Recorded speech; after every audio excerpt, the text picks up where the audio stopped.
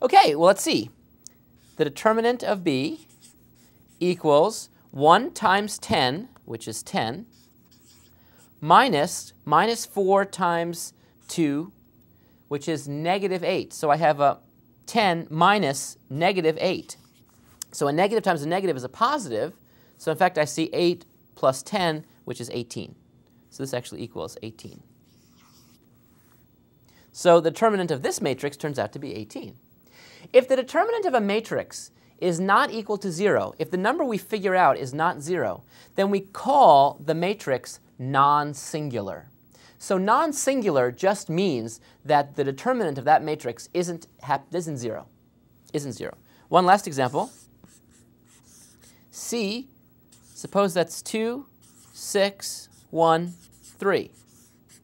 Why don't you give this a shot, see if you can find the determinant of this 2 by 2 matrix.